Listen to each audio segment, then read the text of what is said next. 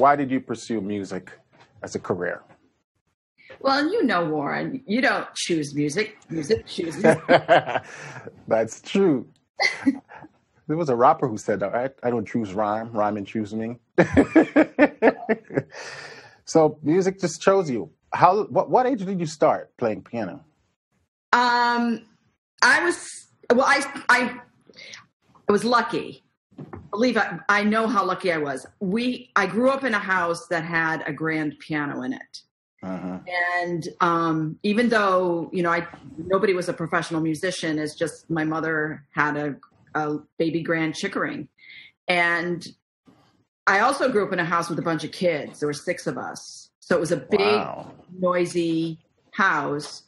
And the piano was in the living room with the TV and the radio and the stereo and the dog and the kids and everything else. And I was kind of an introvert. So for me, the piano was the place I would go to be alone in the middle of the bedlam, even though the piano was in the middle of the bedlam. If I was playing the piano, I felt like I had my own space in my own private place. So I started playing the piano when I was 5, just messing around, composing little pieces. And my mother didn't want me to start until I was 6. And when I was 6, she took me to the local music store.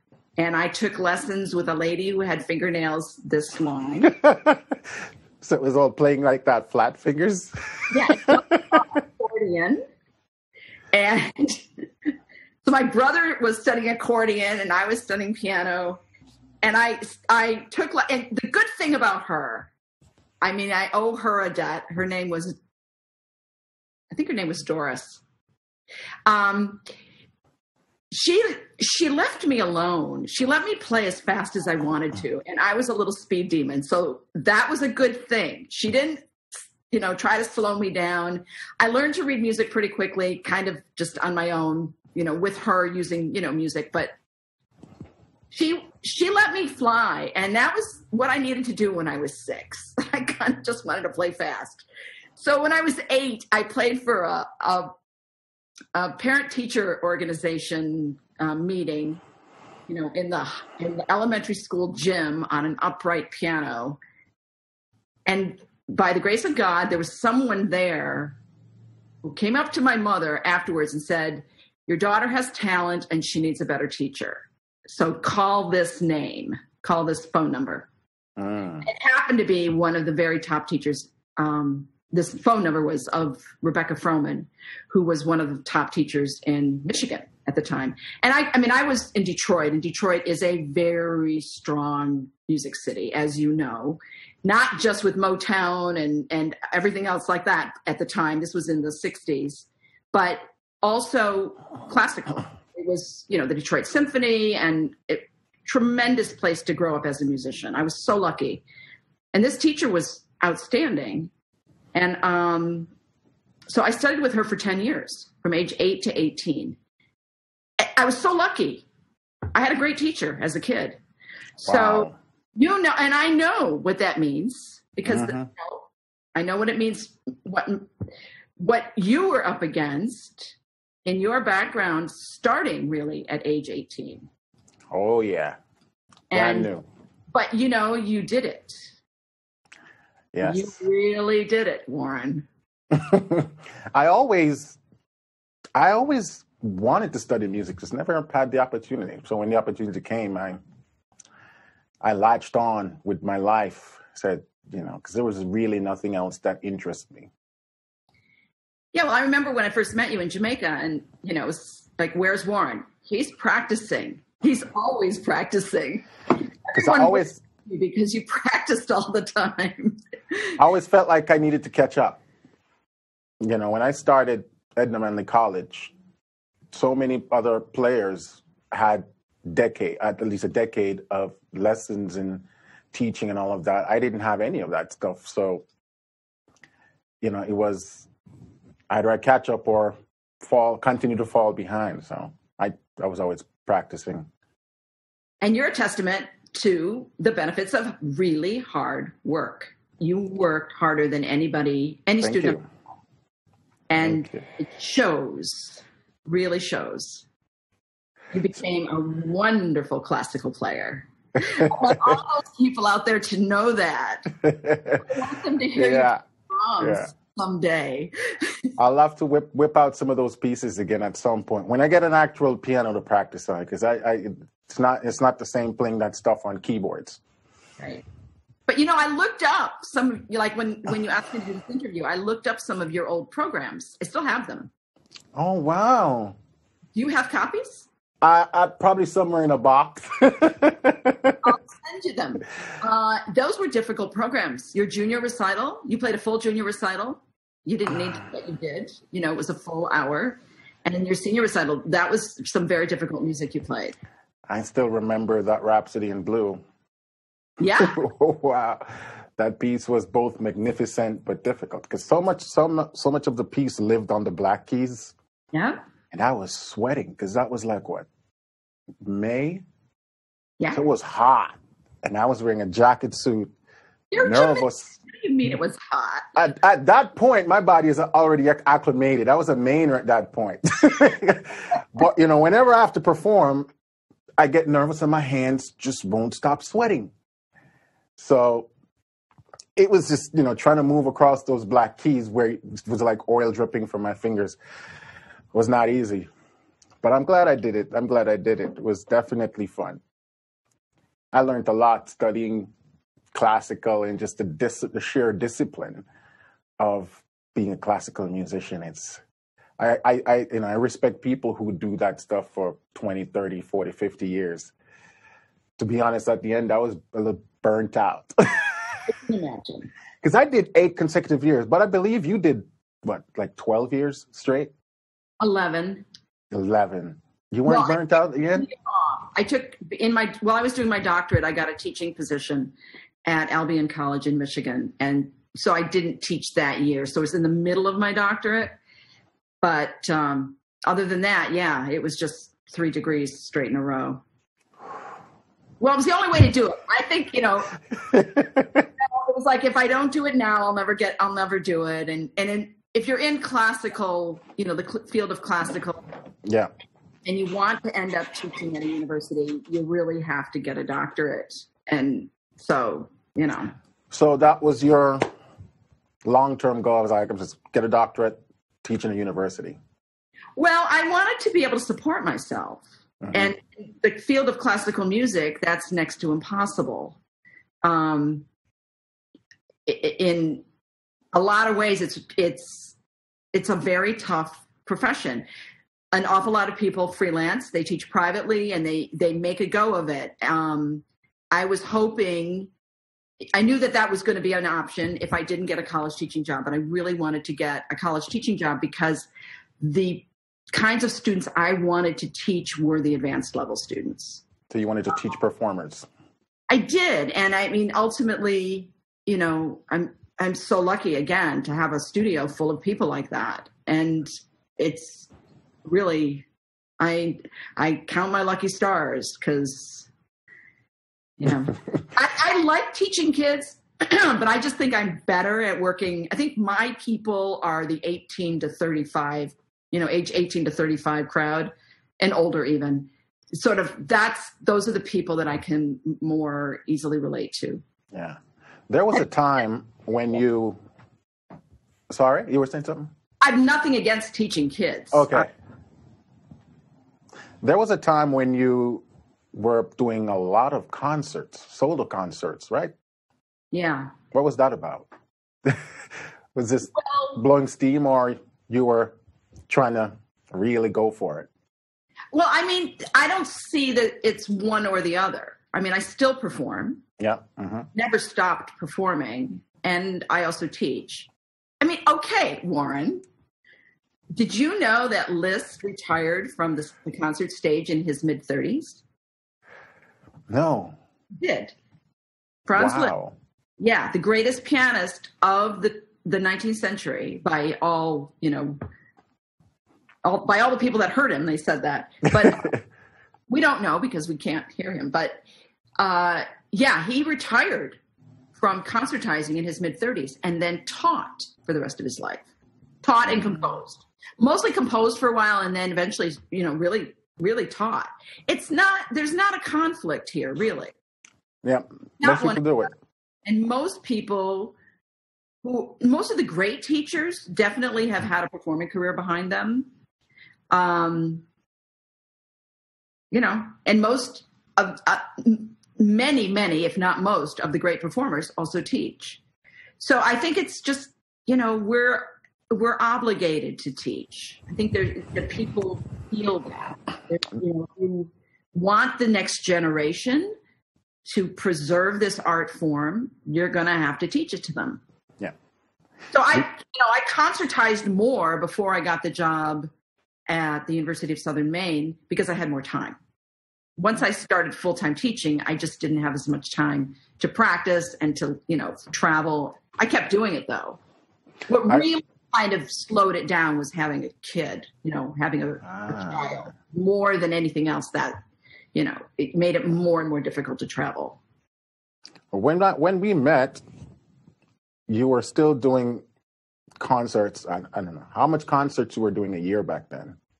Probably like 5, 6, like big concerts. So you like 2006, 2008 in there? Yeah. So you were doing that while teaching full time or while raising a son. How do you juggle all that stuff? I mean, some of the pieces you played, I would sit there and think, how did you get time to even learn that amidst everything else you were doing? How did you juggle all of that? I don't know. Because when I think back, I mean, having a child changes your life so much. Mm-hmm. You just don't have time for anything anymore. I'm feeling it now. I remember when Gabriel was born, in the first year of his life, I got an electric keyboard because I couldn't, if I practiced, he couldn't sleep through it. And so I got an electronic keyboard and put the headphones on, and that's what I did for that first year, just to get through that year. But I don't know how I did. I honestly don't know because the full-time job, the trying to keep performing and raising a child, it's hard. I don't know. I wish I could tell you how I did. I guess I didn't sleep a lot. Yeah, I always thought about, just because at that time of my life, my only goal, my only responsibility was to go to classes, practice. And I felt like there's not enough time in the day. While you over here juggling all these things while teaching. At that time, it was like 12 of us in the studio or something. Probably. That was insane. And every year somebody was doing a recital or preparing for a concert. So it was very impressive just watching you do all of that. I didn't know you noticed. Yeah, that's partly why I pulled through, because I'm like, if Laura can do all of this stuff and I just have one job, learn my pieces and do a recital, then I had to step up to the plate. Yeah, but you also were teaching salsa. For fun. That was like me, blowing off steam, getting away. Too, on the side. I remember you had a job today. You were working a lot. At one point, I started working with the landscaping department, and that's when I had to shovel snow in the winter. The Jamaican had to come to Maine to shovel snow. That toughened me up real quick, because I needed the cash. I needed because the scholarships that I was fortunate to get covers the tuition and the dorms, but just regular spending money. I needed a job, and that was the only job on campus that was flexible for musicians, because we needed to practice, we needed to do classes and all of that. Working with the landscaping department, you could basically build your hours around your classes and practice schedule. So I did it for 4 years, I believe. I worked with that department. It was good. It's not a great job for a pianist unless you're really strong. We were working with dangerous tools too, a lot of the times, chairs but it was an experience. It was such a good experience. So from Detroit, Michigan to Jamaica, When did you end up in Jamaica? Was it in the late 80s or the 90s? It was 87 to 88. How did that happen? Well, I got my doctorate in 85, I think. And that's when I really started to play a lot. And I was in Europe a lot. Mm-hmm. And I was also doing some international competitions. And so I was practicing all the time, traveling a lot, playing a lot. And that summer of 1987, I spent in Europe, and then I came back in the fall. And I was kind of looking for a job, at that point in time, I was kind of, thinking I don't really want a job right now because I want to keep doing what I'm doing. But, I'm an adult and So I looked, and of course there are no job openings in October, right? I looked at the College Music Society, was looking for jobs for the following year because they start posting them in October. Well, lo and behold, there was a job opening, immediate opening at Edna Manley College, which at that point was called Cultural Training Center of the Caribbean. Mm-hmm. And there was a job opening for can you get down here next week kind of job opening. So I called the number and I was hired over the phone. You weren't a little nervous, white girl from Michigan going to Kingston, Jamaica in the 80s? That helped a little bit. It was Detroit was also a dangerous city. So I know. You're kind of used to it. I did my research on Kingston. I found out, it's a dangerous city. Well, from Detroit, I can deal with that. All I can say is, thank God I did it, because I rated up there with the top 5 best things I ever did in my life. Wow. Along with having a child, going to Jamaica changed my life, completely changed my life, changed the course of my life. It changed the way I saw my role as a musician. I went someplace, first of all, I had gone to, one of the major piano programs in the country, if not the world. The University of Michigan had incredible piano program, and the teachers I had were world class. So there were all these other pianists that were friends of mine and colleagues of mine who were all looking for the same thing. And they were all super talented and so accomplished. Uh-huh. And you felt coming out of that environment, you're thinking, well, there's this school, and then there are all the kids coming out of Juilliard, and all the kids coming out of Eastman, and all the kids coming out of Indiana, et cetera, And we're all looking for jobs, and we're all looking for the same thing. And there's too many of us, and there aren't enough jobs, and there aren't enough competitions for all of us to win. And it's an intensely competitive field, and you really feel well, I'm not needed in this. This is silly, I'm in a profession where there really is no crying need for me. And then I went to Jamaica, and for the first time in my life, I could see that if you're in the right place, even as a classical musician, you can be desperately needed. Yeah. And because there were people like you, and who were dying for this, I had some students who didn't have pianos. They were drawing the picture of a keyboard and putting it on their tabletop and practicing on that. I'm sure people like that in Jamaica. Oh, yeah. Mm-hmm. And, or would be taking one of the country buses through the mountains for 2 hours. To get to school. A half-hour lesson at the college. Come rain or come shine. That's how they valued it. I saw how spoiled we are in America. That was really important for me to see.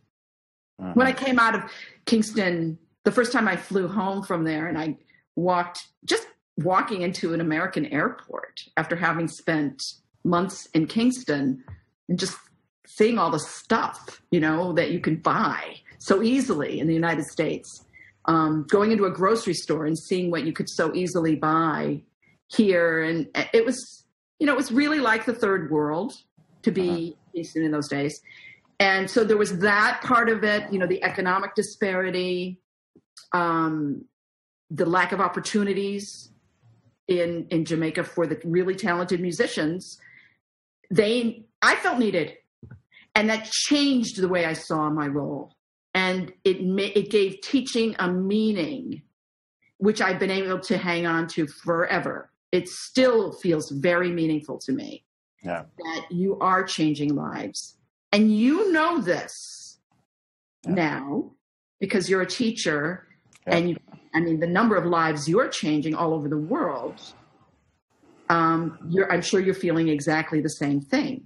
If you can find the right situation, the right place and time, then the world does need another pianist. Who thought? Whoever thought? So that's what it did for me. It was great. And of course, when I met Roger Williams, the one before me, right? This wonderful pianist that was one of my students there. And when I left Jamaica, I got the job at the University of Southern Maine right after that. And I left Jamaica would have been great, but I couldn't afford it to stay there because I wasn't paid enough.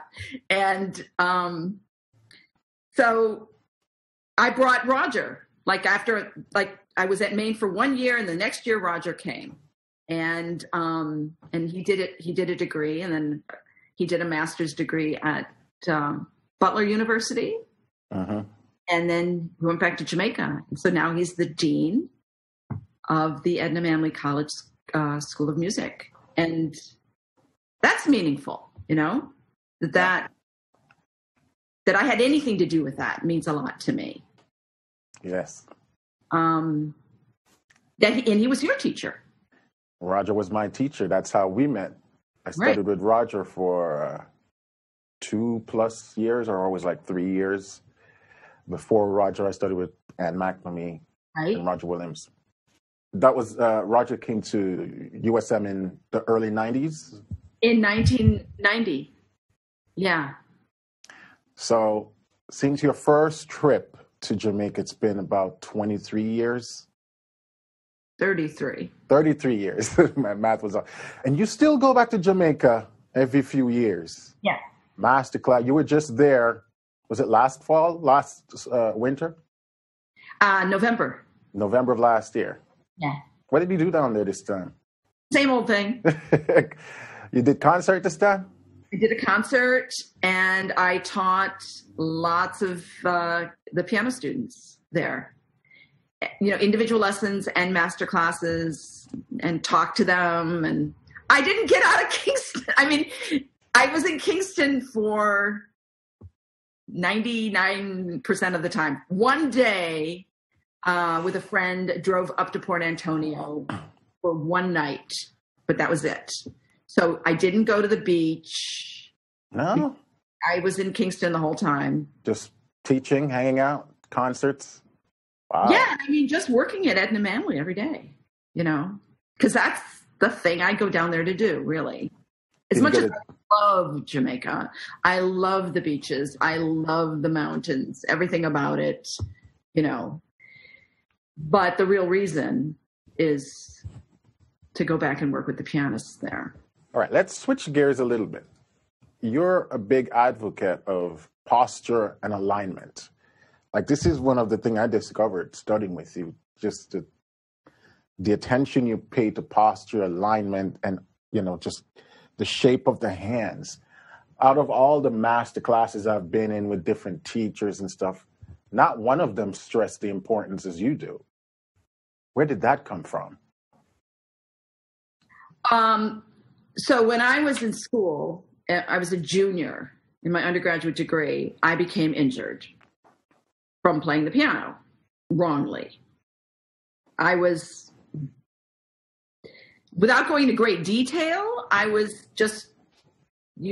very tense. I had bad habits. And it was bad enough that I was either going to have to quit playing the piano or change. And so in the course of changing the way I played the piano, I learned a better way. So it's through my own injury, really that first injury when I was about 20. It literally took me about 3 years to really recover from that and to really be able to play comfortably again. Was it hand injury? Yes, it was in my tendons in my arm. So it was related to the fourth and fifth fingers and pain along the outside of the hand here, in the arm, up the arm. I would get shooting pains up my arm, up to my elbow, anytime I used my fourth or fifth fingers on either hand. It was really bad. And so in the course of dealing with that situation, I learned a lot. And I had to learn it, because if I didn't learn it, I was going to have to quit. And I had the help, I want to give him credit, of a colleague of mine, a fellow student, Mark Gibson, who is now on the faculty at the Cincinnati Conservatory. He's a conductor now, he's still a fabulous pianist, but his main thing is conducting. And he helped me. We kind of together worked out this way of playing the piano. So it was a remarkable experience. And then I came out of that and I was able to play well enough to concertize and do international competitions, etc. And then I had my next big injury. I think it was about 1993. I slipped and fell backward on my hand, kind of slammed it back like this. It was my left hand, actually. And I tore ligaments in my hand. And that injury, through that, I got connected to Craig Williamson, who you took a class with, I'm sure. The yoga guy, right? Yoga. He calls it somatic integration. Do you remember? Oh, yes. I remember that class on a Saturday morning in the middle of winter. And all your students do it. The first time I showed up, I was like, we doing a yoga class as a pianist? But that was one of the best class I've ever done. At first, I didn't really understand what he was doing. And by the end of the session, I think it was like for 2-3 months, I could really feel where tension was in my body. Yeah. And actively sort of disarm them, which so many pianists now I see struggle from. When they sit and they play, they're so tight and they're not aware of it. Because I remember back then too, I used to have a muscle spasm in the shoulder, where after practicing for an hour or two, it was like a stone was in my shoulder. The muscle was so tight. And I'd be rubbing my back against the wall to see if I can get that knot out. And Craig's the one that helped me to get rid of it completely. Right. Well, yeah. Craig helped me in 1993, and that's when I met him. And sort of the first session I had with him, I realized that I was a mess. I had no idea what piano playing had done to my body. I had fixed like the hand thing and worked out the alignment stuff in the arms and the hands, but I had never dealt with the torso because I didn't realize what a big deal that was until I started working with Craig.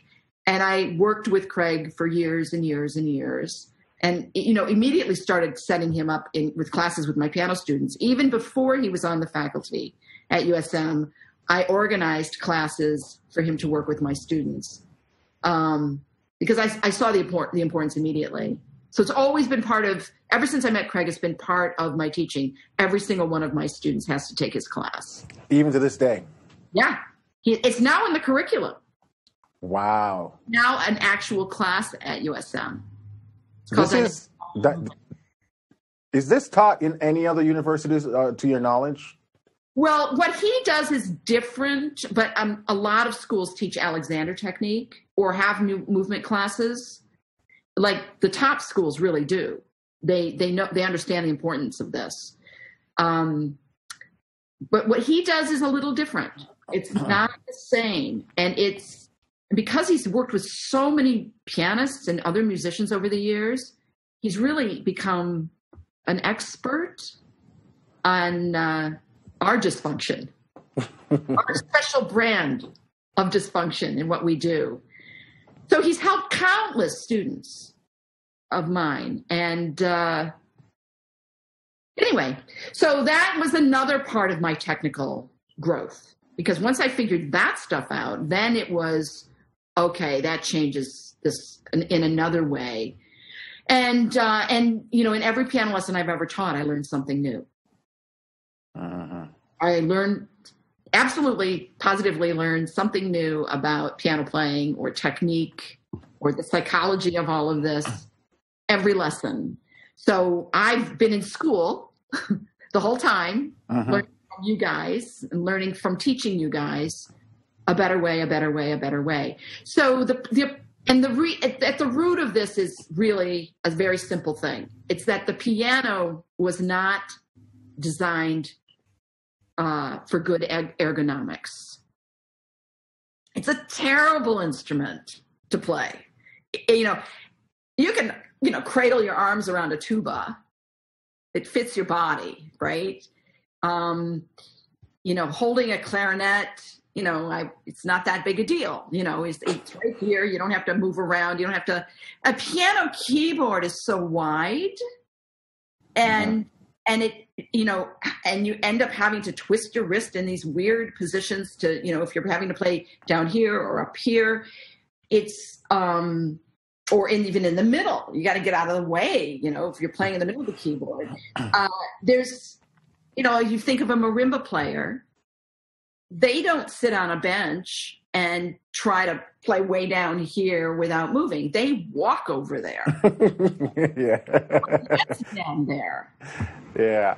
You know, they get to move the length of the keyboard, and we don't. We're stuck in the middle, stationary, and so the fluidity of your body on the bench is everything. It's everything, and it should be taught from the beginning as a critical element in piano technique, how to move on the bench. So for those listening who doesn't have access to a guy like Craig, just one advice would you give is how would you recommend they approach this thing of dealing with tension in their body? Do you think they should take a yoga class or something? I think yoga can help, but it's not exactly the same thing. Craig has a couple of books out there. Do you remember the titles? I'll get that to you. Okay. And you post it. I'll post it in the... Yeah.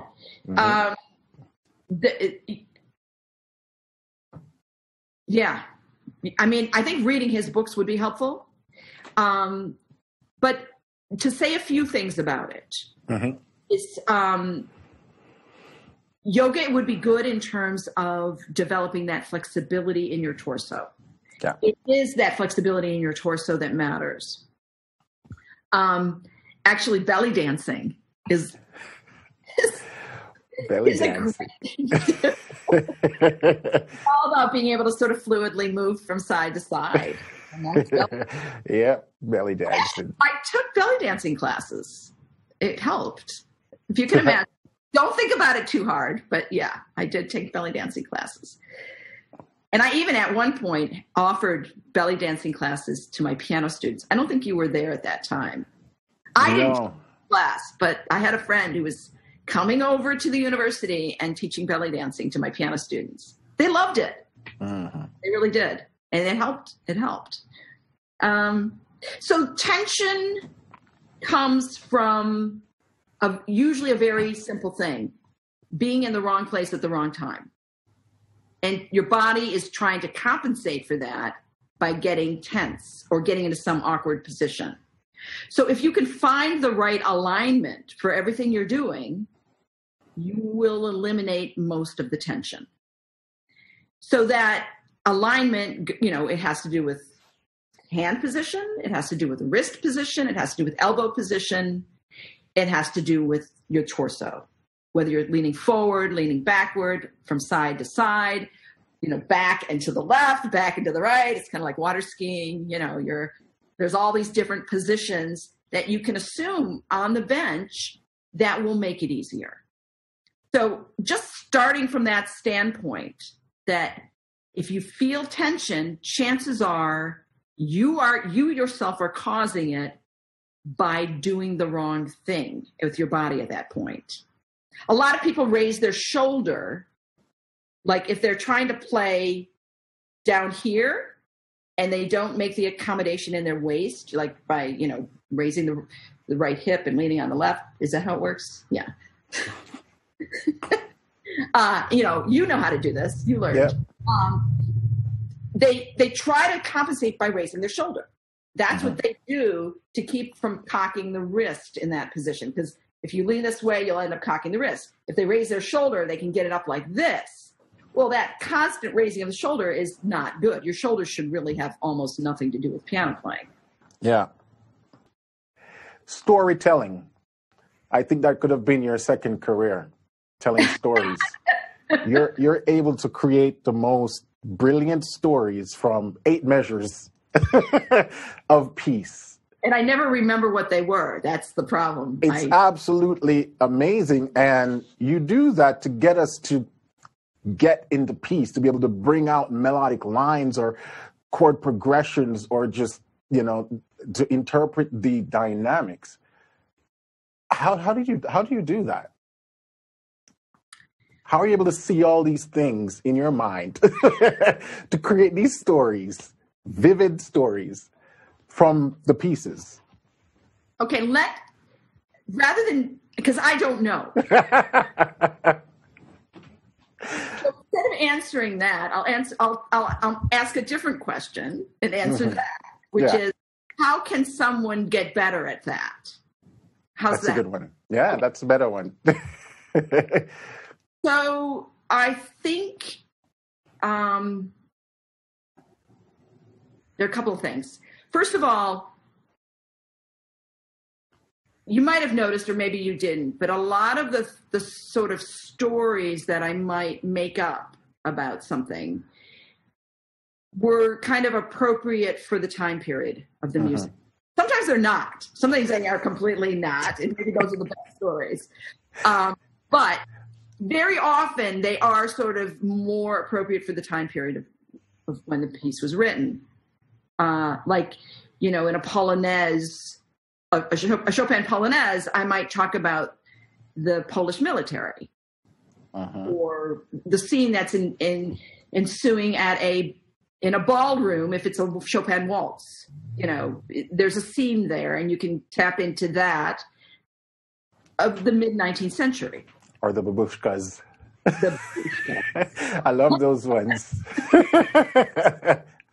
I remember you put the thing, your scarf over your head once, and you got the walk and everything. That took me right back to movies. That's right. You did the F sharp minor Polonaise. I believe so. You did the hard one, a really hard one. So how does someone begin to tap into that? Okay, so you actually have to know some history. History of the pieces you're playing. Right. I mean, you actually need to know if you're going to, and I'm just talking about classical music here, but knowing what was going on in Chopin's lifetime, knowing what was happening in Beethoven's lifetime, what is Beethoven all about, has a great deal to do with, the rise of the common man in the 19th century. And that was his thing, He didn't want to work for royalty anymore. He was a champion of the common man.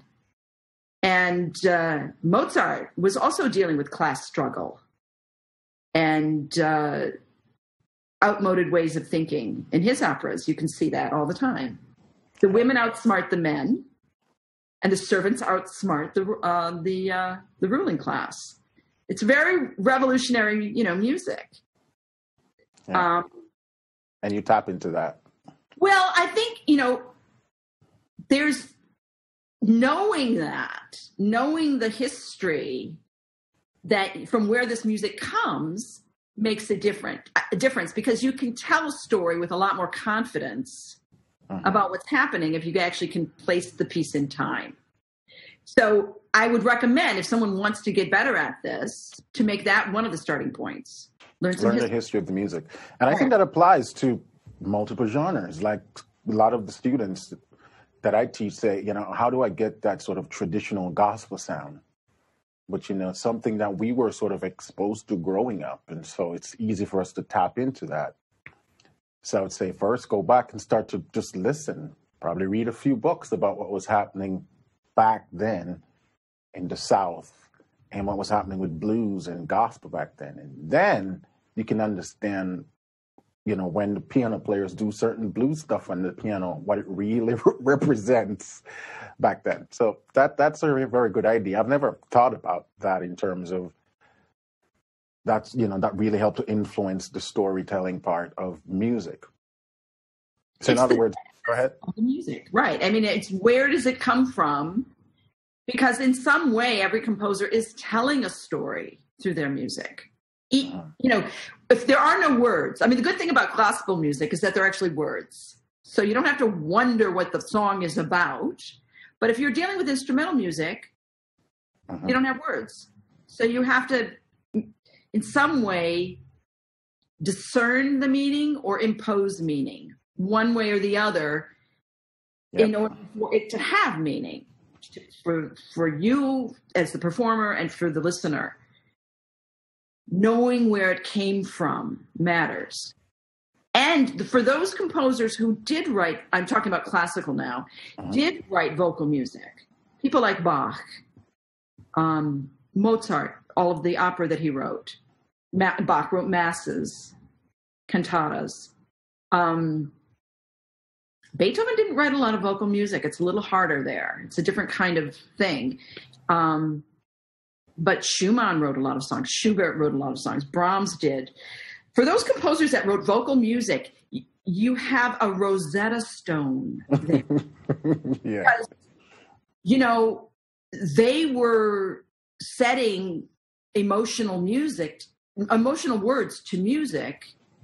And there you can see what that kind of music means by looking at the words. So if you want to understand Schumann, study his vocal music.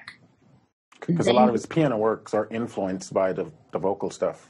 Right. You can see the same kinds of melodies in his piano works, and you can say, okay, well, in that song, that melody represented this. That song about a flower, or that song about heartbreak, or that song about childhood. It's all there. You just have to look for it. In Mozart, it's unbelievable. I don't think anybody should play Mozart if they don't know the operas. Full of all of the clues. Marriage of Figaro, it starts out with Figaro measuring a floor. Well, we know what measuring a floor sounded like to Mozart. He wrote music for that. Amazing. So if we were to sum it up in a two-part process, becoming a great storyteller is necessary for really singing on the piano, so to speak. And the way to become a good storyteller, you got to study the history and you have to study the lyrics of the songs of the composers. Study the vocal music of those composers who wrote vocal music. Because that's the key to understanding their music. What did they mean? It's there. It's all there in the vocal music. Bach, the same thing. Yeah. It's not that hard. And then, of course, I'm a firm believer in seeing a lot of movies. Because, movie music is loaded with all kinds of, these musical gestures. When something bad's going to happen in the movie. You can hear it in the music. Well, those guys who are writing that music are coming out of the classical tradition. They've heard that music. It's the thunderstorm in Verdi. Yeah. or the diminished seventh chords all over the place in Liszt that have this ominous sound in Totentanz or, some other evil piece that Liszt wrote. Those things are kind of universal. There are certain chords. The warrior song, the lifts of the chromatic medians. Right. That's awesome. Exactly. So I think listening to movie music can be very, very informative because there's somebody thinking exactly the way I'm trying to think is, what does this music sound like to me? It's the reverse. What does this scene that I'm supposed to write for, what does that sound like to me? That's what the composer is doing. So I think there's a lot to be gained from just opening up your imagination and seeing those films that had great music written for them. Some of the great film composers. So there's something to be gained from that. And then I think reading a lot, being well read, helps anybody become a better storyteller. Yeah. So, and then I think hanging around children makes you a good storyteller. Yeah, children definitely bring that. Uh-huh. Are you finding that to be true? It's such an experience. So many things changes, as you say, once you have a child. Like the whole notion of mortality becomes clear as day to you. You're like, oh my God. Things you never thought about before, you're like, wow. It's good. It's good. It informs other areas of my life that I just never thought about before. Right. And isn't it funny? Like that might be the first thought it was almost one of the first thoughts I had after Gabriel was born was, I am looking at the beginning of his life. This is the start of his life. And someday he's going to be an old man. And I'm seeing the beginning of all of that. Is Gabriel, how old is he now? 25. And the last time we spoke, you said he was studying math in Canada? Yeah. Vancouver. I know. Shut down. I don't know when I'm ever going to see him again. But Vancouver's a pretty safe place right now. So I'm glad he's there because they've done a really good job with controlling coronavirus. So he's in a good situation. But he has another year there. He's doing his master's. Yep. Master's in math. My brain would explode. So would mine. I don't know. I don't know where that. So I got one more question for you. What advice would you give to a youngin?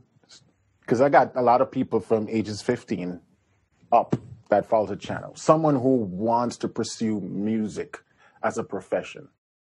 Because a lot of people, even for me, started when I started in Edna Manley. A lot of them fell out. A lot of them are doing something completely different now. Right. Do you have any advice? Like, how does someone stay the course? Okay, I do have some advice. I'm sure you do. Yeah. Well, I think what you did is what I would say is, if I had given, it's like I gave you advice and you did it. You did it on your own. That's the advice I would have given you, to do what you did. Find the best teachers you can. First, and listen to them. Really listen to the teachers and find good ones. Yeah. Learn to read music if you can. I mean, that will change everything because the name of the game in surviving as a musician is versatility. Yeah. And if you can't read music, it's going to be a handicap in a lot of situations. You might be able to do some things really well, but that extra element of being able to read will make you much more versatile and be able to have an easier time making a living. Yeah.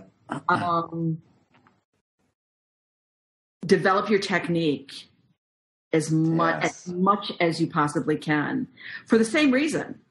Doesn't really matter what you end up doing with it. Yeah. And taking classical lessons is the best way to develop your technique. That's why I did it. That's right. Like I said, I would have done, my advice is to do what you did. Do what Warren did. That you could find, you learn to read music. And it's not easy to learn to read music when you're 18. No, because I was exposed to piano first by ear. So then to start looking at a score and interpreting symbols, it was like the rug was pulled from out of my feet. But I did it. But it's literacy. It's just like learning to read, period. Mm-hmm. Think of what it would mean in your life if you couldn't read, how that would limit you. Yeah. And it may not be that bad a limitation in music because there are a lot of, obviously there are a lot of successful musicians who don't read music. Mm-hmm. And they're making a lot of money. Yeah. But I would say the versatility is a big deal. And if you want to be a professional musician, try to be as versatile as you can. Right.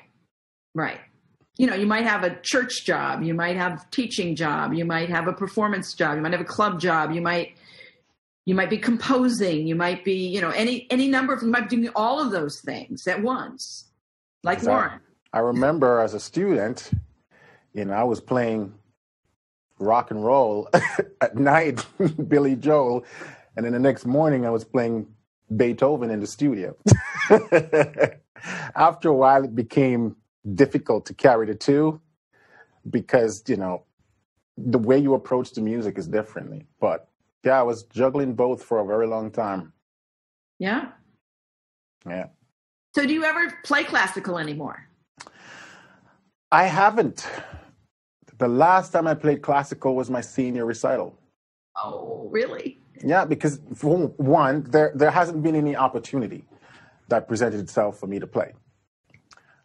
Two, 99% of the jobs I get, nobody hands me a score. They say, here's a YouTube link, or here's a CD. Can you learn this? So other than having to play hymns from a hymnal, there hasn't been any job opportunities to play classical. But, I always say that when I move, I'm getting a grand piano. Fly high, fly low, I'm getting a grand piano. Then I can, because it doesn't feel the same on a keyboard. Right. I want to feel those ivory keys and see those strings ringing out inside a piano. But at some point, I'll jump back and, dust off the old pieces for fun. But I hope so. Yeah. It's fun. I love you just the way you are.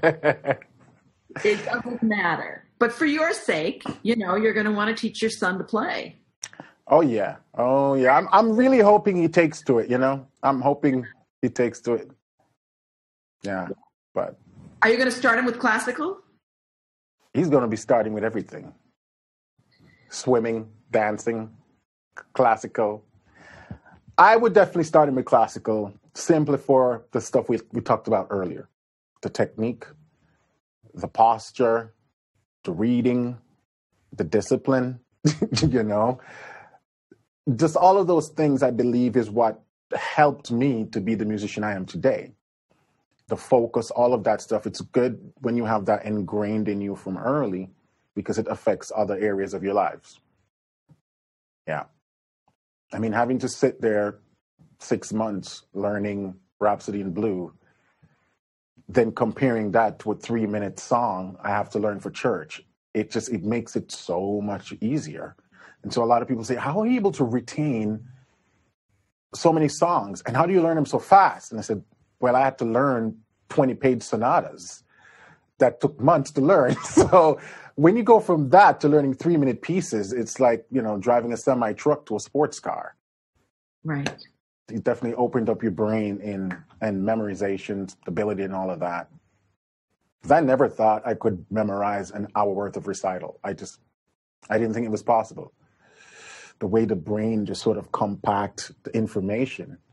But also that's one of the things you helped with, because I remember I was trying to memorize by rote. And I would, halfway in the piece, my memory would go and I just don't even know where I am. And you've taught little tips and techniques of how to memorize, how to, keep track of where you are. Little exercises, like just point on the page and go. Start from different random spots throughout the piece, or work your way backwards. All of those little things I've never done. So it really helped. I want to ask you one about playing gospel music. Mm-hmm.